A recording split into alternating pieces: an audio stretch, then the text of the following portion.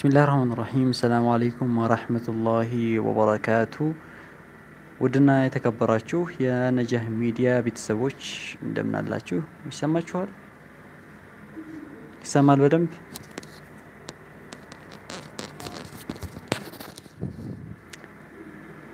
السلام عليكم ورحمة الله وبركاته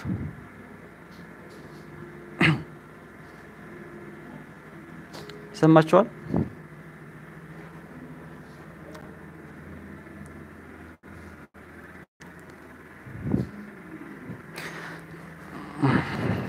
እንዴት ናችሁ ተጠፋፋን በጣም አዎ ተጠፋፍተናን ኢንሻአላህ ያው እናንተን ለማግኘት ብዬ ነው የገባሁት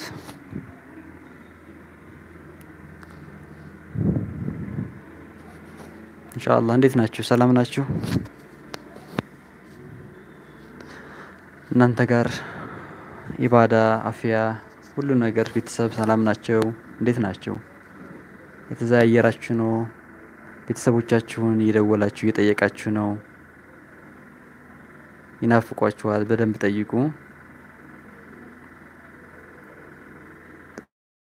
እየደወላችሁ ቤተሰቦቻችሁን እንዴት እንደሆኑ ምናምን ጠይቋቸው ይናፍቋችኋል ዘይሯቸው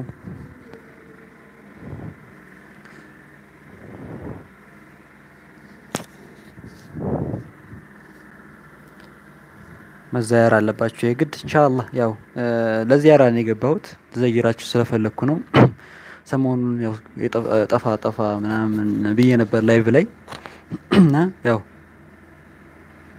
ዘይራችሁ ብዬ ነው የገባሁት ደህና ናችሁ ግን ሁላችሁንም ሰላም ብያለሁኝ ደግሞ የነጃህ ሚዲያን ስራዎች ሼር አታድርጉም ያዩዋችሁ ነው ሼር ስታደርጉና ሳታደርጉ በደንብ ነው የሚታወቀኝ ሼር ያደረጋችሁ አይደለም ሼር አድርጓቸው የሚለቀቁት ፕሮግራም ለሁላችሁ ነው ሼር ብታደርጓቸው አንደኛ እናንተም ኢንሻአላህ ካጅሩ ተካፋይ ትሆናላችሁ ሁለተኛ የማያውቁ ሰዎች ፕሮግራሙን እንዲያውቁ መገፋፋት ስለሆነ ኢንሻአላህ ሼር ብታደርጉ በጣም ጥሩ ነገር ነው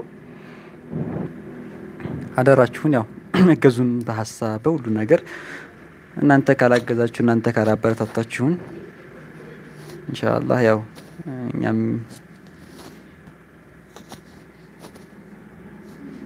ኢንሻአላህ ብዙዎቻችሁ ያው ቤተሰብ ጋር አደውሉም ስሞታ ይቀርብባችኋል ከክፍለ ሀገር ቤተሰብ እየደወላችሁ አትጠይቁም እህት ወንድሞቻችሁ የት እንዳሉ አትጠይቁም ስለዚህ የግዴታ መደወል አለባችሁ ይናፍቋችኋል ምናልባት ለእናንተ ለገንዘብ ብቻ ብለው አይደለም ቤተሰብ የሚደውለው ስለዚህ ደውሉላቸው ይናፍቃሉ የናንተ ድምጽ መስማት ይፈልጋሉ ስለዚህ በተቻላችሁ አቅም ብትደውሉላቸው ጥሩ ነው ቤተሰብ ከናንተ ምናልባት አሳድጓችሁ እዚህ ደረጃ ድርሷችሁ ገንዘብ ብቻ ይጠብቃል ብላችሁ እንዳታስቡ ቤተሰብ ስለዚህ ይናፍቋችኋል ሀይቀተን እንኳን ለሞጭ እዚሁ ቅርብ ለቅርብ ሆነን እንኳን እኛ በጣም ነው ይናፍቁናን ፈልጋችኋለን እነሱ ሳይሆኑ እኛ መፈለግ ያለባቸው እኛ ነን እነሱ ፈልገን መሄድ ያለበት ምክንያቱም አሳድገውን ጥሩ ደረጃ ደርሰው ምን ብለውን አሁን ላይ ደግሞ ላናስከፋቸው ማለት ነው ባናስከፋቸው ጥሩ ነው ኢንሻአላህ ዘይራቸው ሰላም እንበላቸው ብዙ ነገር ያስፈልጋቸዋል ብዙዎቻቸው እንደሚታወቀው ክፍለ ሀገር ያው ችግር ምንም ሲፈጠር ምንም ያው እናንተ ትደናገጣላችሁ ቶሎ ብላችሁ ስለዚህ እንዳይደነግጡ ደውሉ ተደዋወሉ ተጠያየቁ ማለት ነው ኢንሻአላህ ኔትወርክ ሀገር ውስጥ በደንብ አይሰራም ይቆራረጣል ምናምን ብዙ ያስቸግራል ቢሆንም መቻል ነው እንግዲህ ምንም ማድረግ አይቻልም ማለት ነው ኢንሻአላህ ግን ይታያችኋል በደንብ አሁን ተወሰነ ኔትወርኩ አሪፍ ይመስለኛል ደህና ነው እና ኢንሻአላህ ተዛያሩ ለማለት ነው ያክ ቤተሰብ ስሞታ ያቀረበባችሁ ነው አትደውሉም አጠይቁንም ይላሉ ስጠይቃቸው እንደው እዛው ውጪ የሚገኙ ልጆቻችሁ ይደውላሉ ስላቸው አራ አይደውሉም እነሱ ያው እንግዲህኛ በኢሞን በምንም ምልክት ካላደረግናቸው በስተቀር ረስተውናን ስለሚሉ አታስከፏቸው አታስቀይሟቸው አላህ ያው ምንም ቢሆን አሳደጓችሁ እዚህ ደረጃ ደርሷችኋል hatta ምንም ነገር ባያደርጉላችሁ በገንዘብ በምንም ግን ያው ሰበብ ሆነዋል እናንተ ለመገኘታችሁ እዚህ ደረጃ ለመድረሳችሁ ሰበብ ስለሆኑ የግድ መደወል አለባችሁ መጠየቅ አለባችሁ ምን ደረጃ እንደደረሳችሁ በየሁሉ ነገር መደወል አለባችሁ ማለት ነው ኢንሻአላህ ደግሞ ቀደም ያነሳው ነበር ሼር አታደርጉም ሼር የምታደርጉት በጣም ትንሽ ናችሁ እያየኋችሁ ነው ሼር ብታደርጉ ጥሩ ነው ሁላችንም የሚጠቅም ነገር ፕሮግራሞች ስለምናቀርብ በአላህ ፍቃድ ሼር አድርጉ ያው እኛ እናስተላልፋለን አንተ ደግሞ በሼሩ በመናምን ማገዝ አለባችሁ ማለት ነው ኢንሻአላህ አሁን እዚህ ኮሜንት ያነበብኩ ነበር ምን እናድርግ ስንደውል የችግር ማሲንቆ ይነፋሉ እንደዚህ አይባልም ነውር ነው ምንም ቢብሏችሁ ብትደውሉ ብር ስጡን ቢሏችሁ መብታችሁ ነው ቤተሰብ እኮ እንኳን ለቤተሰብ አይደለም ሌላ ሰው እየሰጣችኋል ለብራችሁን ስለዚህ ለምንድነው እንትን የምታደርጉት ቤተሰቦቻችሁን ገና ለገና ብር ይጠይቁና ብላችሁ ለምንድነው ከመደወል ወደ ኋላ የምትሉት አረ በጣም ይደብራል ገና ለገና ብር ይጠይቁና ቤተሰቦቻችን ብላችሁ እንትና አትበሉ መደወል አትፍሩ ደውሉ መደወል አለባችሁ የግድ ነው እንዴ ከደዚህ ላይ ኮሜንት ያነበብኩት ኮሜንት በጣም ልክ አይደለሽም አንድ እህቴ ያነሳሽው ሐሳብ እንዴ ቤተሰብ ከምንም በላይ ከናንተ ብዙ ነገር ይጠብቃል ምን ገንዘብ ብቻ እኮ ትልቅ ደረጃ መድረሳችሁን እኮ ይጠብቃል ከናንተ ልጆች ይጠብቃል ቤተሰብ አፍርታችሁ ማየት ይጠብቃል ግን እንዴ በገና ለገና ብር ይጠብቃሉ ተብሎ አንደውልም ማለት ነውር ነው والله ነውር ነው እንኳን ለቤተሰብ ለእናት ለአባት አይደለም ለሌላ ሰው ብራችሁን እየሰጣችሁ አይደል እንዴ እንኳን ለቤተሰቦቻችሁ ቀርቶ ማለት ነው ለገዛ ለእናትሽ ለአባትሽ ማድረግ ግዴታሽ እኮ ነው ግዴታሽ ነው ወደርሽም ጠላሽም ከነሱ ውጭ ማንንም የለሽም ሌላው ቀርቦ ያታልሻል ያጭበረብርሻል ምን ይልሻል ግን ቤተሰብሽ ግን ማለት ነው እኔ እንጃ በምን ቃል ለምሳሱ ለምገልጸው አላቅም የነሱን ውለታ በቀላሉ መልሳለሁ ብላችሁ እንዳታስቡ ፍጹም ቢሳደቧችሁ ቢመቷችሁ ምን ቢሏችሁ ሁሉ ነገር በህክማ ነው መመለስ ያለባችሁ እንጂ እንዴ ገና ለገና ብር ይጠይቃሉ ተብሎ ሳይደወል ይቀራል እንዴ አረ በጣም ነውር ነው እንደዚህ አይደረግም ከላይ አንዲት ኮሜንት ላይ የሆነ ነገር ስለጻፈች በጣም ስለደበረኝ ነው እንደዚህ አይደረግም ያልኳት ማለት ነው እንጂ ለሌላ ነገር አይደለም ያው እና መደወል አለባችሁ ደውሉ ጠይቁ ምን በሉ በተሻላችሁ አቅም እነሱን መንከባከብ ይኖርባችኋል ማለት ነው ይናፍቃሉ والله ባይናገሩም የሚናፍቋችኋል በጣም ነው የሚናፍቁት ምናባት የግዴታ አፋውጥተው ልጅ ናፍቄያለሁ እንዲሉ አትጠብቁ የግዴታ መደወል አለባችሁ እነሱ ናቸው ያሏችሁ እንግዲህ ቀሪ ሀብት ንብረታችሁ እነሱ ብቻ ናቸው ለነሱ ቢደረግ የፈለገ ነገር ቢደረግ ብርም ቢወጣ ምን ቢደረግ ምንም በነገራችን ላይ በዚህ ሰዓት አስተሳሰባችን ብዙ አስተሳሰብ በብር ስለተገደበ እንጂ ብር እኮ በጣም ተራ ነገር ነው አባት በብር ፍቅር አትገዙም የቤተሰብ ፍቅር በብር አይገዛም በምንም አባት ይሄ እንዳረጋችሁ እንዳታስቡት ስለዚህ ማወቅ ያለባችሁ ነገር ትልቁ ነገር አላህ Subhanahu Wa Ta'ala የደነገገብን ሐቅ አለ በእነሱ ጉዳይ ማለት ነው hatta ካፊሮች እንኳን ቢሆኑ ሙስሊሞች ባይሆኑ መንከባከብ አለብን ምናባት ለዱንያ ድረስ እንከባከባቸዋለን አኺራ ደግሞ ሙስሊሞች ከሆኑ ኢንሻአላህ እንገናኛለን ካፊሮች ከሆኑ ደግሞ እንለያይ እንችላለን ግን በዱንያ ያያሉ ጥሩ ነገር ዋሉላችሁ ስለተባለ ለነሱ ቢደረግ ብዙ ነገር አወጣን ብላችሁ እንዳታወሩ والله አንቺ ለምን 12 አመት እንኳን ውጭ ሀገር ተቀምጠሽ እድሜሽን ለነሱ ብትጠብብ አድርገሽ እንኳን ያን ሁላ ብር ያወጣሽ ምናምን ጨረስኩ ብትይ ከተሻለ ያሰራሽው ነገር ሁሉ ዜሮ ነው የሚሆንብሽ ስለዚህ እንደዚህ ብለሽ እንዳታወሪ ለማንም እንደዚህ ቤተሰቦች እንደዚህ ለነሱ ነው እድሜ የጨረስኩት ምናምን አይባልም ማድረግሽ ግዴታሽ ነው ከእንትን አንፃር እንዳታዩ እንደው ዝም ብዬ ውለታ መለስኩልሽ እንዳታስቢ ግዴታሽ ስለሆነ የምታደርጊው ስለዚህ ከማንም በላይ ማስቀደም ይኖርባችኋል ለነሱ ያላዘናችሁ ለነሱ ያልተጨነቃችሁ ለማን ልትጨነቁ ነው እንኳን ለነሱ አይደለም አንድ ተራ ወደናን ብላችሁ እንኳን በዋትስአፕ እና በኢሞ ለአንድ ተራ ወንድ ብላችሁ እንኳን ብዙ ጊዜ ታባክናላችሁ ብዙ ገንዘብ ትልካላችሁ ቤተሰብ የማያውቀው ግን አላህ Subhanahu Wa Ta'ala የማያውቅባችሁ ብዙ አለ እኔ ከለከለ ለማለት አልፈልግም ነገር ግን ታውቃላችሁ ራሳችሁ ብዙ ነገር ብዙ ብር አወጣችኋል ብዙ ሰው ግን ለነሱ ግን والله ምንም ነገር ከማድረግ ወደ ኋላ አትበሉ እኔ ፐርሰናሊ እንደግሌ ወንድማዊ ምክሬ ነው። ከተቀበላችሁ ተቀበሉት። አይ አንፈልግም ካላችሁ አብሽሩ። እቺ ዲስላይክ ለምዳችኋታል፣ ያው አድርጓት፣ አብሽሩ፣ ችግር የለውም፣ አብሽሩ። እኔ ለምጄ አልከፋባችሁም። ሀሳቤ ካልተመቻችሁ እቺን መንካት ዲስላይክ ማድረግ መብታችሁ ነው፣ ችግር የለውም። ስለለመድኩት ማለት ነው። ችግር የለውም ኢንሻአላህ። እኔ ወንድማዊ ምክሬ ነው መክራችሁ። ምናልባት ከምንም ሀገር እንዳታገናኙት፣ ምናልባት ከቤተሰብ ርቃችሁ ያላችሁበት አካባቢ የሚመክራችሁ ሰው ላይኖር ይችላል። እንደ ወንድም ቀርቦ የሚያጫውታችሁ ሰው ላይኖር ይችላል። ሀዘናችሁ የሚረዳችሁ ሰው ላይኖር ይችላል። ግን ምን ቢፈጠር ያው በተቻለኝ አቅም ከጎናችሁ እሆናለሁ ማለት ነው ኢንሻአላህ። እናንተም ምን ሳጠፋ እየመከራችሁኝ አይደል እንዴ? እንደዚህ አድርገው፣ በዚህ መንገድ ሂድ፣ በዚህ መንገድ አድርግ ያላችሁ ስለሆነ እኔም ለእናንተ በተቻለኝ አቅም መከታ ጋሻ ለመሆን እሞክራለሁ። ይሄ ግዴታዬ ነው።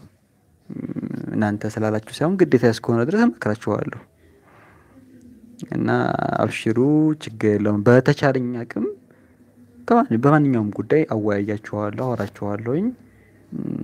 ምንም አትሰቡ። በዚህ በኩል ግን ለሌላም ወንድ ይደረጋል። እንኳን ለሌላም ወንድም ሴትም ይላካል ብር እንኳን ለቤተሰብ አይደለም። ስለዚህ እዚህ ጋር አንድ ኮሜንት አንብቤ ነበር። ወንዶች አፈር በሉ ነው ምናምን የሚጽ ኮሜንት አፈር ብሉ ከሆነ አይባልም። ወንዶች አፈር ብሉ ብለሽ ኮሜንት የጻፍሽው ልጅ ጥሩ አይመስለኝም የሰጠሽው ሀሳብ። ምናልባት ሁሉም ወንዶች እንደዚህ ያደርጋሉ ብለሽ እንዳታስቢ። ጥሩ አይደለም የሰጠሽው ሀሳብ። ኮሜንቱም እንደውም መጥፎ ነገር ነው የተናገርሽው። ስለዚህ ኢስላም የማይፈልገውን ነገር ነው እዚህ ጋር የተሳደብሽው ነገር። ስለዚህ ይቅርታ ኮሜንቱን ታደርገዋለሁ ማለት ነው። ምክንያቱም አፈር ብሉ ተብሎ አይሰጥም፣ ነውር ነው። ኮሜንት እንዳትሰጪ ያው ዘግቼሻለሁ። ይቅርታ ምን ማድረግ አይቻልም። ምክንያቱም ስድብ ነው የተሳደብሽው። እኔ ያነሳሁት ነገር ትክክለኛ ነገር ነው። ካልተመቸሽ ዲስላይክ አድርጊ ብያለሁ እንጂ መጥፎ ስድብ አትሳደቢያለሽ። ካልተመቸሽ አልተመቸሽም ነው፣ መብትሽ ነው። ነገር ግን አፈር ብሉ አይባልም፣ ነውር ነው። እኔ ያወራሁ ያለሁት ምንድነው እያልኩ ተናገርኩት ያሉት እኮ ወንዶችን ጥሉ አይደለም ያልኩ ያለሁት። ነገር ግን ለሌላም ሰው እያደረጋችሁ እስከሆነ ድረስ ቤተሰቦቻችሁም ድጋፍ አድርጉ ነው እንጂ ያልኩት ተሳደቡ አይደለም ያልኩት። ወንድሞቻችሁ ለምን ተሳደባላችሁ? እነሱም ወንድሞቻችሁ ናችሁ።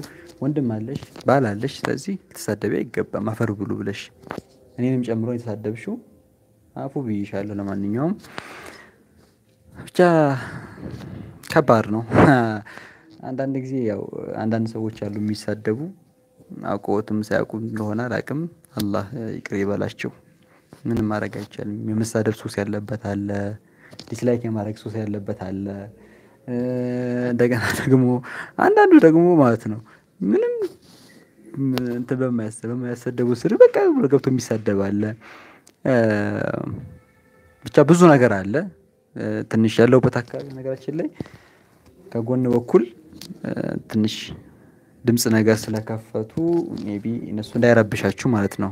በዚህኛው በኩል ተከፍቷል በሩና ድምጽ ነገር እንዳይገባ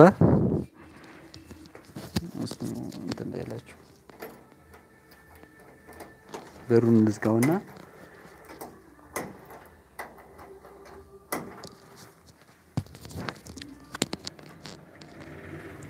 እና አሁን ይሰማችኋል ብዬ አስባለሁ ኢንሻአላህ። እና አይባልም፣ ነውር ነው። እንደዛ ባትሉ የተሻለ ነው ውድ እህቶቼ።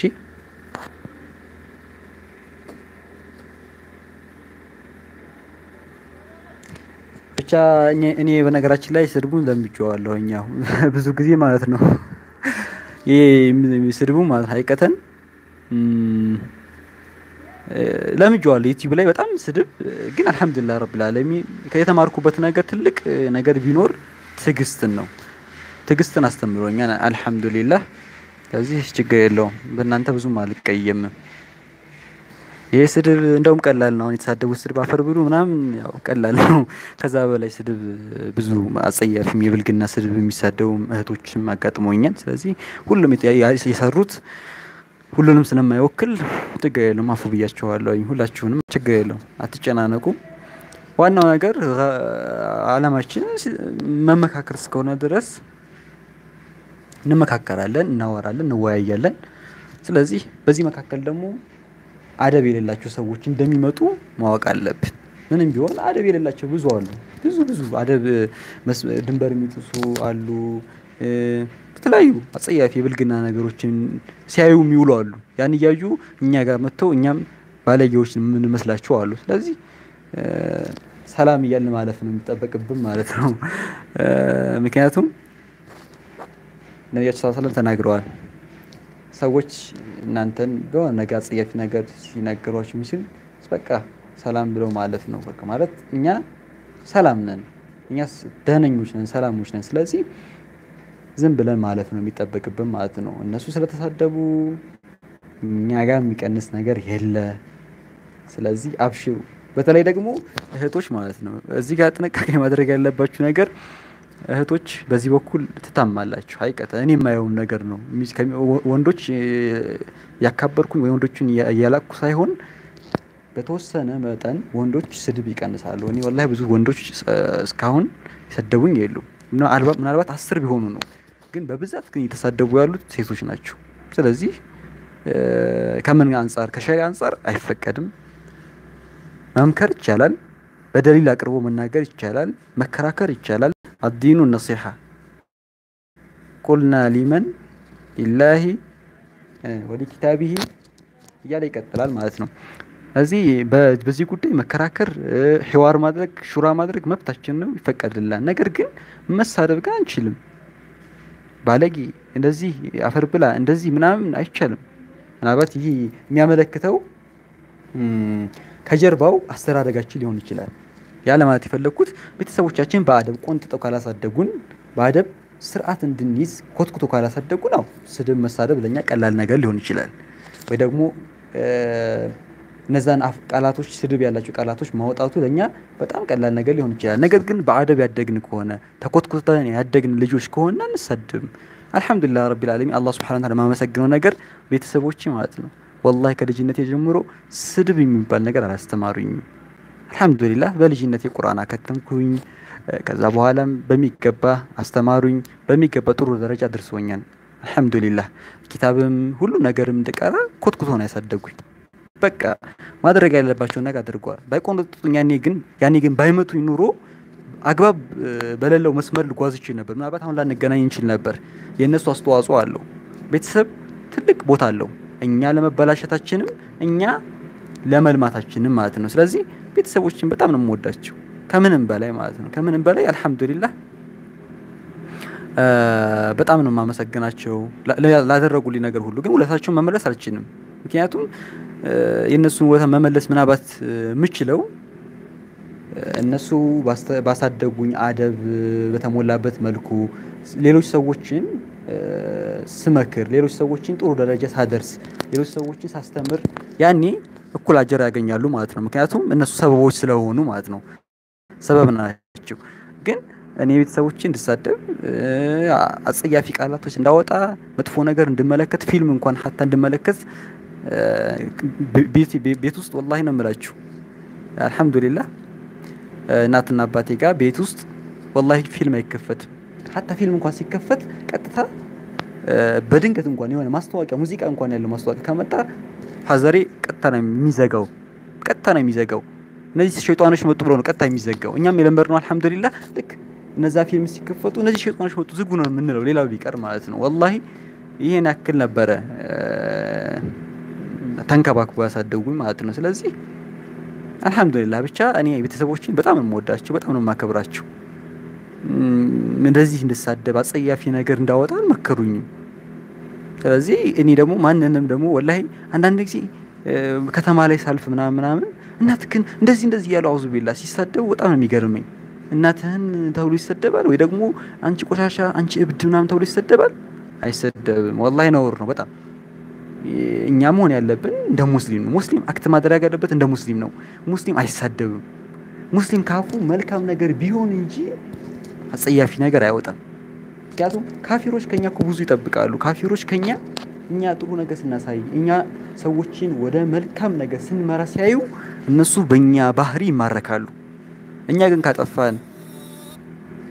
ካጠፋን እኛ ግን መጥፎ ነገሮችን እየሰራን ካሳያናቸው እነሱ ከኛ ምንድነው የሚማሩት? ስለዚህ ማሰብ ያለብን ነገር እኛ በየትኛውም ቦታ በየትኛውም ጊዜ ለሰዎች መልካም መዋል ነው ያለብን። ምናልባት ሰው ካልፈለገ መብቱ ነው፣ መሳደብ መብቱ ነው። ግን ስድብ አጅር አያስገኝም። መታወቅ ያለበት ነገር መሳደብ አጅር አያስገኝም። የሰው እናት የሚሳደቡ፣ የሰው አባት የሚሳደቡ፣ የሰው እህት የሚሳደቡ እነሱም እህት አላቸው፣ ቤተሰቦች አላቸው፣ በሌላ ሰው ይሰደቡባቸዋል። ያኔ ለምን ሆነ ብለው መጠየቅ አይችሉም። ለምን ሆነ ብለው መጠየቅ አይችሉም። ስለዚህ ታስቡበት ይገባል።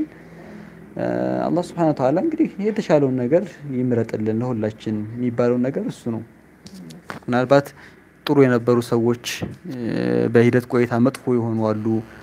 መጥፎ የነበሩ ሰዎች ደግሞ አላህ Subhanahu Wa Ta'ala ሂዳያ ሰጥቷቸው ጥሩ ደረጃ የደረሱ ሰዎች አሉ። ስለዚህ እኛ መሆን ያለብን ነገር ባህሪያችን በመልካም ለቤተሰቦቻችን ጥሩ ቤተሰቦቻችን ስም በጥሩ የምናስጠራ መሆን አለብን እንጂ ቤተሰቦቻችን በመጥፎ ልናስነሳ አይገባም። የከሌ ልጅ እኮ እንደዚህ ባለጌ ናት፣ የከሌ ልጅ እኮ እንደዚህ ናት ሊባል አይገባም በፍጹም። የከሌ ልጅ ሷሊህ ናት፣ የከሌ ልጅ መልካም ናት፣ የከሌ ልጅ እንደዚህ ናት መሆን ያለበት ሐቂቀተን።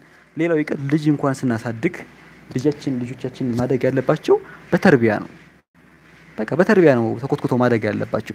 መመታት ካለባቸው ይመታሉ፣ መቆጠጥ ካለባቸው ይቆነጠጣሉ። ምክንያቱም ይሄ የሚደረገው ለኛ አይደለም፣ ለራሳቸው የሚጠቅማቸው ነገር ነው። እኛ ምናልባት እኛ ልጆቻችንን ስናሳድግ በመልካም ነገር ካሳደግን ምን ተጠቀመው እኛው ነን። ነገር ግን እኛ ልጆቻችንን ዘላን አድርገን ካሳደግን ልጆቻችንን በማይረባ በቃ በፊልም በሙዚቃ በዚህ በዳንስ በመናም ካሳደግናቸው መጨረሻ ምን እንደሚሆኑት ያው እኛ የምናደርጋቸው የምንራመዳት እርምጃ የልጆቻችንን ዕጣ ፈንታ ትወክላለች ወይ ደግሞ ታሳያለች፣ ወደፊት ታመላክታለች። ምናልባት አንቺ ዛሬ ፊልም የምታይ ከሆነ ነገ ከነገ ወዲያ ልጅሽ ፊልም የሚያይ ፊልም አሳዳጅ ነው የሚሆነው። ለምን እንዳትይ አንቺ ዛሬ የሰራሻት ነገር ከሰፈሩት ቁና መሳፈር አይቀር ይባላል። ያ ማለት ዛሬ የምንሰራት ነገር በሙሉ ነገ ከነገ ወዲያ እኩል እንትን ታደርጋለች እናገኛታለን ማለት ነው። ስለዚህ መሆን ያለብን እኛ አላህ Subhanahu Wa Ta'ala እንትን እንዲያደርገን በትክክለኛው መንገድ ላይ እንድንሆን በመጀመሪያ ዱዓ ማድረግ አለብን። ሲቀጥል የምንጓዝበትን መንገድ የምንሄድበትን መንገድ ነብያችን ሰለላሁ ዐለይሂ ወሰለም ባስተማሩት መንገድ ታላላቅ ኢማሞች፣ ሰለፎች፣ የተለያዩ ታቢዖች የሄዱበት መንገድ መከተል አለብን። እነሱ እንዴት ነበር ለቤተሰቦቻቸው የሚሰጡት ጊዜ፣ እነሱ እንዴት ነበር ለቤተሰቦቻቸው የሚሰጡት ፍቅር፣ ያን እሱ ነገር መማር አለብን። በመጀመሪያ ደረጃ ማወቅ ያለብን ነገር ሌላው ይቅር ቤታችን ስንገባ ስልካችንን ማስቀመጥ አለብን። ወደ ቤታችን ስንገባ ስልካችንን ማስቀመጥ አለብን። ከዛ በኋላ ለቤተሰቦቻችን በቂ የሆነ ፍቅር ልንሰጥ ይገባል። ያን ማድረግ ካልቻልን ግን እነሱ እኛን እየናፈቁ እኛን እየወጉ እኛ ደግሞ ቤት ገብተን ሌላው ይቅር ምሳ ቀርቦ እራት ቀርቦ ምን ቀርቦ ስልካችን ጋር ምን ተኮረኮር ከሆነ والله ነው በጣም አሁን ያለንበት ጊዜ በጣም ያሳፍር ጊዜ ነው። እራት ቀርቦ ምሳ ቀርቦ እንደዚህ ቀርቦ ምናምን ሁሉ ስልኩ ላይ ተደፍቶ እንደዚህ የቤተሰብ ጊዜ የማይሰጥበት ሰዓት ላይ ደርሰናል። ለምን ይሆናል? ይሄ ስልክ ከቤተሰቦቻችን ይበልጣል? ይሄ ቴክኖሎጂ ከቤተሰቦቻችን ይበልጣል? ሲጀመር እኔ በጣም ይገርመኛል። አንዳንድ ጊዜማ አንዳንዱ ቤት ስገቡ ሁሉም ስልኩ ላይ እንደዚህ በቃ አፍጥጦ ነው የምታዩት። ፍቅር የለም፣ መወዳ የለም። ለምን? هل الإسلام እንደዚህ ያስተማረን? ዲን الإسلام እንደዚህ ያስተማረን? ዲን الإسلام ለቤተሰቦቻችን ጊዜ እንድንሰጥ አላስተማረን? አይሻ ረዲየላሁ ዐንሃ ነብያችን ሰለላሁ ዐለይሂ ወሰለም ሌሎችም የነብዩ ሰለላሁ ዐለይሂ ወሰለም ሚስቶች ማለት ነው እንዴት ነበረ ጊዜያቸውን የሚያጠፉት? አንደኛ በዒልም ያሳልፉ ነበር ጊዜያቸውን፣ በስራ ያሳልፉ ነበር። ስራ ኢባዳ ነው። ከዛ ባሻገር ግን ለሚስቶቻቸው ፍቅር ይሰጡ ነበር። አይሻን ያጫውቷት ነበር፣ በጣም ያጫውቷት ነበር። መጫወትም አለ ስላለባቸው። ምክንያቱም እሳቸው ሙሉ ሰዓታቸውን በሙሉ ዛሂድ ሆነው ነበር የሚያሳልፉት። አላህ ብሎ ሁሉ ነገር እንደው አለ አይደል? አንዳንድ ሰው አለ ሁሉ ነገር እንደው በቃ ሙሉ 24 ሰዓት ሙሉ መስጊድ መዋል አለብህ ብሎ የሚያምን ሰው አለ። ግን ያ መሆን የለበትም። 24 ሰዓት ሙሉ መስጊድ ተቀመጡ ያለ የለም። ሁሉም ነገር በሰዓት መገደብ አለበት። ሁሉ ነገር ስፕሊት እየተደረገ የተከፋፈለ መቀመጥ አለበት። ስለዚህ ለምሳሌ መስጊድ ብሄድ ባለብን ሰዓት እንሄዳለን፣ ቁርአን መቅራት ባለብን ሰዓት እንቀራለን፣ ለቤተሰቦቻችን ጊዜ መስጠት ባለብን ሰዓት እንቀራለን።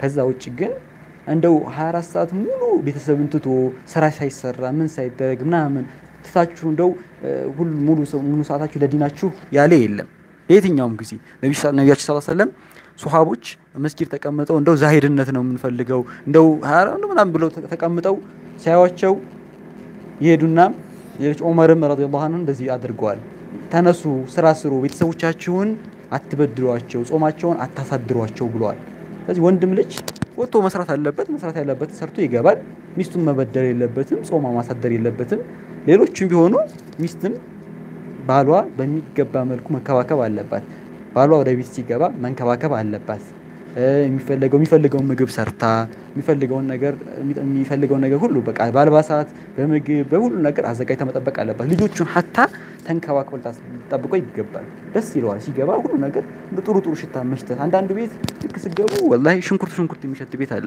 ድንች የሚሸት ቤት አለ ወጥ በቃ እንደዚህ ያለ የሆነ የሚያስጠላ ነገር አለ ግን ቤት ሲገባ ሰው ቤት ስትሄዱ የምታዩትን ነገር ቤታችሁም ያ ነገር ማምጣት መቻል ቤታችሁ ለምሳሌ ሰው ቤት ሲገቡ አንዳንዱ ቤት ማርቤት ይመስላል ወላሂ ማርቤት ይመስላል አንዳንዱ ቤት በቃ እንደ ሁሉ ነገር በጣም ያስጠላል ግን አንዳንዱ ቤት ደግሞ ስትመጡ ስታዩ ወላሂ በቃ ገና ሲገቡ ያ አላህ በኹር ይሸታል በቃ ወላሂ ደስ የሚሽቱ ይሸታል ያ ሚስት ያቺ ኒሳዋ እንግዲህ በደንብ አድርጋ ይዘዋለች ማለት ነው የተንከባከበች ነው ማለት ነው ሐታ ልጆቹን እንኳን ስታዩቸው ንጽህናቸው ተጠብቆ ወላሂ ጸጉራቸው በደንብ ተበጥሮ ምናምን ሁሉ ነገር ልብስ አልባሳታቸው ትክክል ለብሰው ስታዩ ህፃናቶቹ ራሱ እቺ በደንብ እንደው ጥሩ የተንከባከበች ናት ይባላል በአባባል ራሱ ማለት ነው አንዳንዶቹ ጋር ደግሞ ስትሄዱ ያ አላህ አንዳንዱ ቤት ምን አለ መሰላችሁ ጭራሽ ማታ ሀይቀተን ማለት ነው እኔ ብዙ ወንድሞች አሉ ምን ይሉኛል አንዳንዱ ቤት አሉ ልክ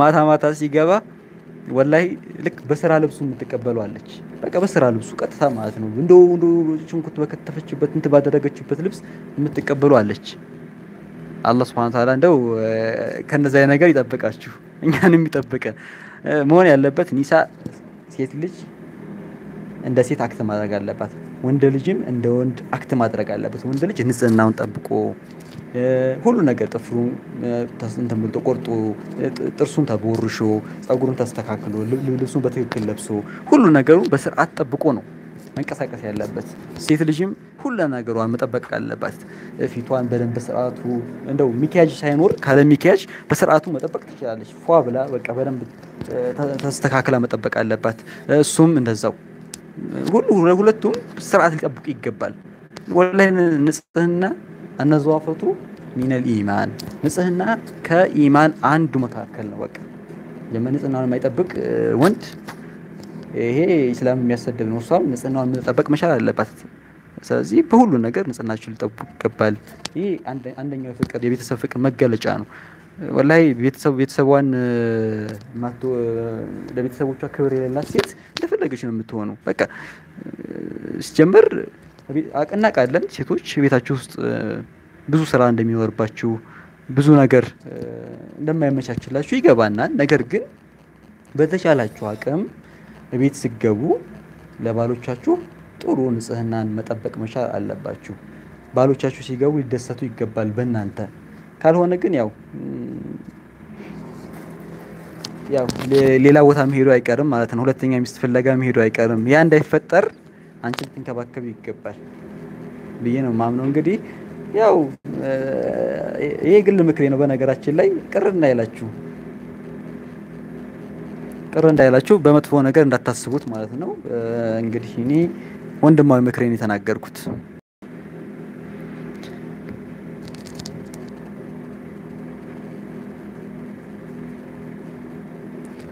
አንዳንዱ ምን ያመሰይ ኢስላም አንዳንዱ ሰው እንዴት ነው የሚያስበው ኢስላም ለሴት ልጅ ክብር አልሰጠም ሴት ልጅ እንድትቆነጃጅ ቦታ የለውም ምናምን የሚል ሰው አለ ወላሂ አይደለም አንቺ ለባልሽ ማለት ነው በፈለግሽበት ሁኔታ መቅረብ ትችያለሽ ግን ለሱ ብቻ ለምን ማታ ላይ ከፈለግሽ ፏ ብለሽ ለምን በሚኒ ለማትቀርቢለት ማታ ለሱ ብቻ እኮ ትችያለሽ ለብትሽ ነው እንደፈለግሽ መሆን ትችያለሽ ውጪ ላይ አይደለም ውጪ ላይ በትክክል መልበስ አለብሽ መስተተር አለብሽ ሙህተሽም መሆን አለብሽ ቤትሽ ግን እንደፈለግሽ ቤትሽ እኮ ነው ባልሽ ነው ሐቅሽ ነው መብትሽ ነው ሐላልሽ ነው ስለዚህ እንደፈለግሽ ሁኚለት ከፈለግሽ በእንትንሽ ከፈለሽ መንትንሽ እንደፈለሽ መሆን መብት አለሽ።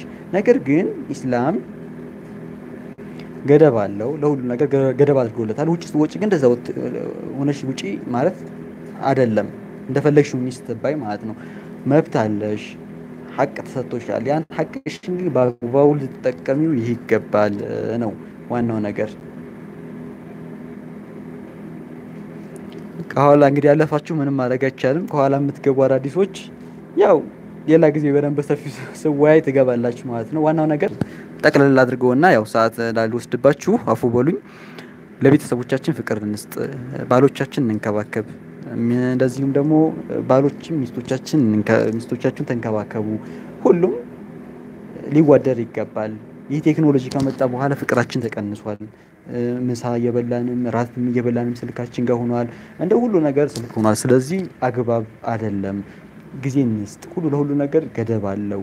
አትጠቀሙ፣ እንደዚህ አታድርጉ አላልኩ።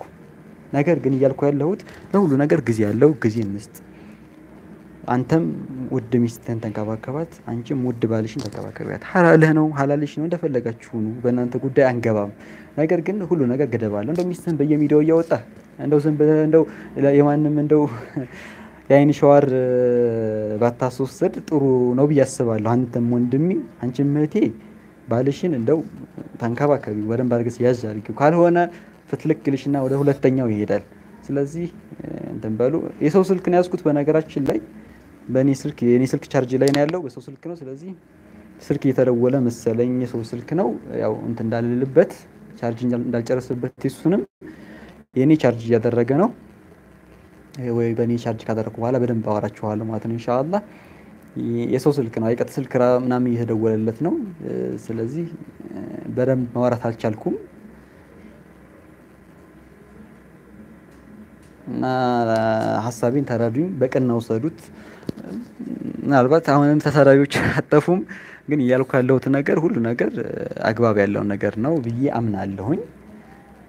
እንግዲህ ያልተመቻችሁ ካላችሁ ይሄው በሰፊው እቺን ነካ አድርጓት። ካልተመቻችሁ አብሽሩ፣ ምክንያቱም እኔ ጋር የሚቀንስ ነገር ስለሌለ ማለት ነው። ከተመቻችሁ ደግሞ እቺን ንክት አድርጓት። ያው ሐሳቤን የደገፋችሁ ማለት ያልተመቻችሁ አብሽሩ፣ እቺን ነካ እቺን ተለምዳለች ማለት ነው። የሐሳቤን የምትደግፉ ካላችሁም ያው አሳውቁኝ ማለት ነው ኢንሻአላህ። ሁላችሁንም ወዳችኋለሁ፣ አከብራችኋለሁ። እናንተ ለእኔ ትልቅ ብርታት ናችሁ። እናንተ ባትኖሩ እኔ ብዙ ነገር ይከፋኝ ነበር ሀቂቀትም ማለት ነው። ብዙ ነገር የሰው ስልክ ያለው ያዝኩት ወላሂ በጣም ስልክ እየተደወለ ነው። አፉ በሉኝ፣ በጣም በደንብ ማውራት አልቻልኩም። ያው ስልክ የገባብኝ ስለሆነ የሰው ስልክ ኢንሻአላህ ያው በሰፊው አወራችኋለሁ ማለት ነው። ላይቭ ገብቼ ማለት ነው ኢንሻአላህ ያው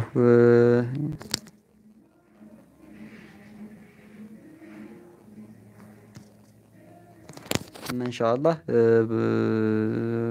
በቃ ሐሳቤን ጨርሻለሁኝ። ሌላ ሐሳብ ካላችሁ አስቀምጡልኝ። ቀጣይ ስገባ በደንብ አወራችኋለሁ ማለት ነው ኢንሻአላህ። ግን ያው እንዳትረሱ፣ ሁላችሁንም ወዳችኋለሁኝ፣ አከብራችኋለሁኝ። አላህ Subhanahu Wa Ta'ala ሁላችንም ከተሳሪ ይጠብቀን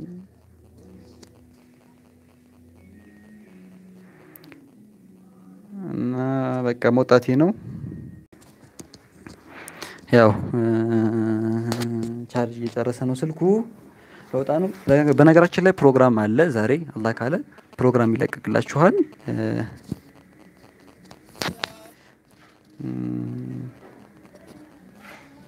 ፕሮግራም አለ በነገራችን ላይ ዛሬ አላህ ካለ እለቅላችኋለሁ። ያው እናንተን እያወራሁኝ ራሱ ኤዲት ማድረግ አልቻልኩም። በሉ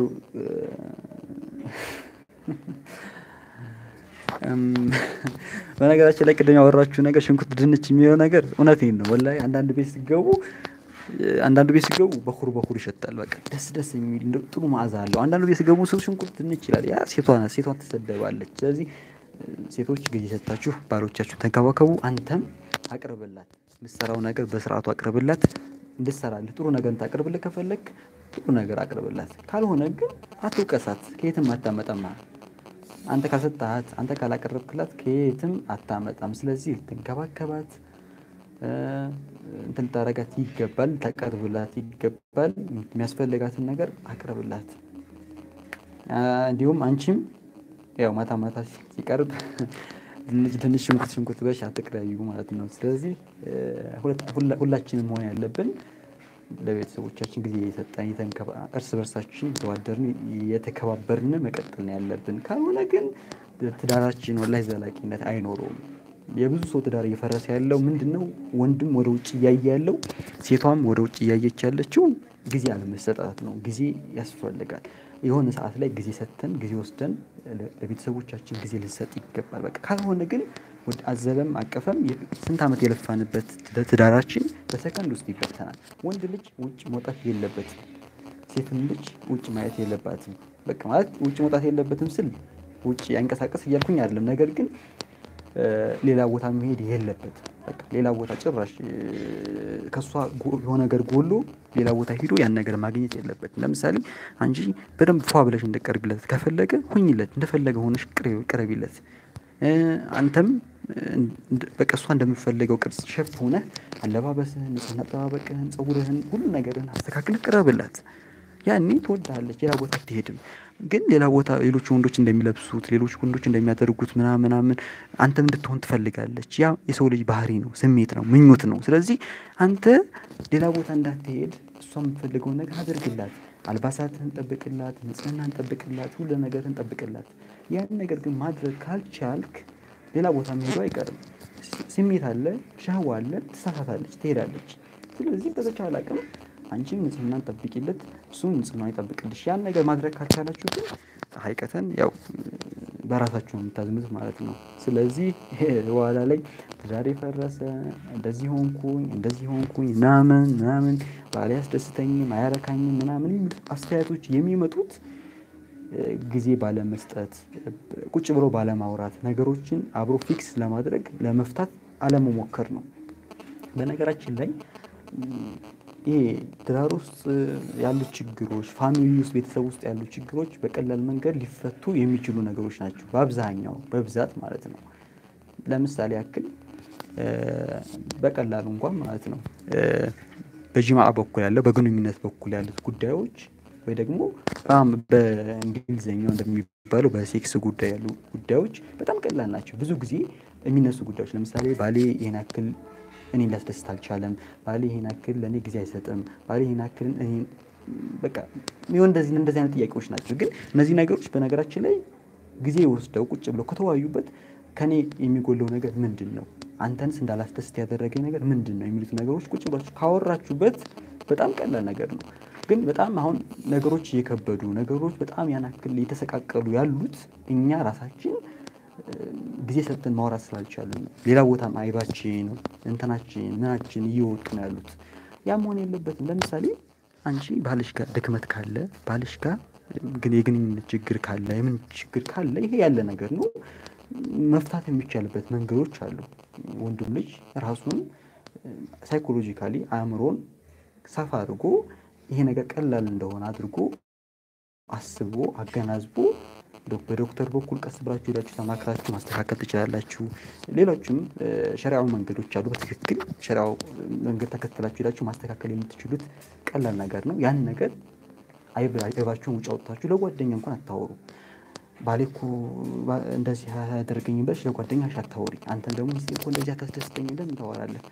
ሚስቴ እኮ ናት ሐላልህ ናት ጠይቃት የምትፈልገው ነገር ጠይቃት እንደዚህ ሁኚልኝ እኔ እንደዚህ ነው የምፈልገው በዚህ መልኩ ታደርጊልኝ እኔ ደስተኛ ሆናለሁኝ እኔ እንደዚህ በኩል ታስደስችኝ እኔ እረካለሁኝ ብለህ አውራት በስርዓቱ አውራት ይሄን መጠየቅ ምን የሚያስፈራው ነገር የለም ስለዚህ ችግሮቻችንን በቀላል መንገድ መፍታት እየቻለን ሌላ ቦታ ግን ባናወጣቸው በጣም ጥሩ ነው ብዬ ነው የማስበው በነገራችን ላይ አሁን ብዙ ቦታ የሚስተዋሉ ነገሮች ማለት ነው ብዙ ቤቶች ላይ ቁጭ ብሎ ማውራት አይችሉም ባልና ሚስቶች ለምሳሌ እሷም የሆነ ነገር ታፍረዋለች እሱም ያፍራታል ያን ነገር ቁጭ ብለው እንዳያወሩ የሆነ መንገድ አለ መሀል ላይ የታሰረ ነገር አለ ያን ነገር ማለት አለባቸው መፍታት መቻል አለባቸው ሶስተኛ ሰው በነገራችን ላይ ከገባ ወላሂ በቃ አለቀ ነገሩ ይበላሻል።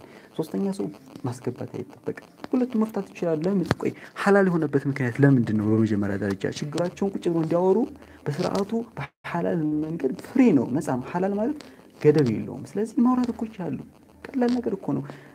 አሁን ፋሚሊ ውስጥ ቤተሰብ ውስጥ የተፈጠሩ ያሉ ነገሮች ሁሉም ትዳር ላይ ሁሉም ቤተሰብ ውስጥ በጣም በቀላል መንገድ የሚፈቱ ችግሮች ናቸው። ግን እነዛን ችግሮች በጣም ይከብዳሉ፣ ይገናሉ። ሌላ ሰው ካስገባን ማለት ነው።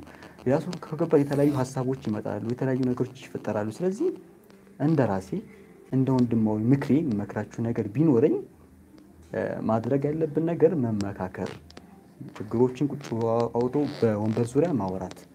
ያ ደግሞ ማድረግ ምንም የሚጠይቀው ነገር የለም። አይምሮአችንን እናስፈው። ኢስላም ሰፊ ነው። ኢስላም በጣም ሰፊ የሆነ ሃይማኖት ነው።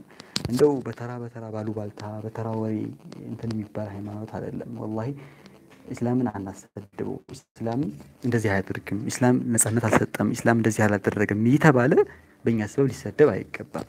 ኢስላም ሁሉን ነገር አስቀምጧል። ኢስላም በትዳር በኩል በቂ የሆነ ሸሪዓዊ የሆነ መርሆችን፣ ፕሪንሲፕሎችን፣ ህጎችን አስቀምጧል። እኛ ነን ያን ነገር ተከትለን መሄድ ያልቻልነው። ስለዚህ በተቻለን አቅም ነገራቶችን ሰፋ አድርገን ብናስብ፣ አእምሯችንን ሰፋ እናድርገው። ያ ማድረግ ከቻለን ወላሂ በጣም የተሻለ የተሳካ ሌቭል ላይ መድረስ እንችላለን። ግን ያን ነገር ማድረግ ካልቻለን ያው ታውቃላችሁ የስንት ዓመት የተለፋበት ነገር ዜሮ ይሆናል ማለት ነው። ለማንኛውም ማፈር የሚባል ነገር የለም። በትዳር ውስጥ ባልና ሚስቶች ሐላል ናቸው፣ ተፈቅዶላቸዋል። ማውራት አለባቸው፣ መነጋገር አለባቸው። ሌላ ሶስተኛ ሰው ጋር ሂደው ያንን ነገር ማውራት ግን አይችሉም። አይብ ነው። አላህ Subhanahu Wa Ta'ala ያንን ነገር ሲሰጣቸው መደሰሻቸው በሁለታቸው መካከል ያለው መዋዳ ሲያስቀምጥላቸው እንዲደሰቱ ነው፣ እንደፈለጉ እንዲሆኑ ነው። ነገር ግን ያ ማለት ድንበር ተላልፈው ውጭ ወጥተው አይባቸውን ያወሩ ማለት አይደለም። ችግር ይኖር ይችላል። ችግር ግን የሚፈታው በምክክር ነው፣ በማውራት ነው፣ በመነጋገር ነው። ያ ማድረግ ደግሞ ክፍያ አይጠይቅም፣ ነፃ የሆነ ነገር ነው። ማውራት ነው፣ በቃ መወያየት። ኢስላም የሚያስቀምጠው ነገር ፈጃሉ በይነኩም ሹራ የተባለው በመሐከላችሁ በማንኛውም ነገር ሒዋር አድርጉ፣ ውይይት አድርጉ የተባለው በዚህ በሁሉም ጉዳይ ነው። እንደው በአንድ ጉዳይ አይደለም፣ በዲን ጉዳይ ብቻ አይደለም፣ በማህበራዊ ጉዳይ በሁሉ ነገር መወያየት አለብን። ለምሳሌ እኔ የሆነ ነገር ሲያስፈልገኝ እናንተን ጠይቃችኋለሁ። ያ የማደርገው እኔ እናንተ ላይ ስለምዘና ነው። የሚያሳፍረኝ ነገር የለም። ካልሆነ አልሆነም ነው፣ ከሆነ ይሆናል። በቃ ሌላ ነገር የለውም። እናንተም በሁሉም ጉዳይ ላይ ሰዎችን ስትጠይቁ፣ ቤተሰቦቻችሁ ስትቀርቡ፣ ምን ስታደርጉ ሁሉ ነገር ሀፍረት ሊኖር አይገባም። በራሳችሁ ተማመኑ። ምን አለ መሰላችሁ ሰልፍ ኮንፊደንስ ሊኖራችሁ ይገባል። በራስ መተማመን ሊኖራችሁ ይገባል። ያን ነገር ካላዳበራችሁት ነገ ከነገ ወዲያ ትልቅ ችግር ይፈጠራል። በራሳችሁ ተማመኑ። እኔ ይሄን ማድረግ እችላለሁ፣ ይሄንን እኔ ላይ ማግኘት ይችላል ባሌ፣ ሚስቱ አንተም እሷ ላይ ይሄን ነገር ማግኘት እችላለሁ። እኔ ማላገኝበት ምክንያት ሌላው ያገኝበት ምክንያት ልዩነት ምንድነው?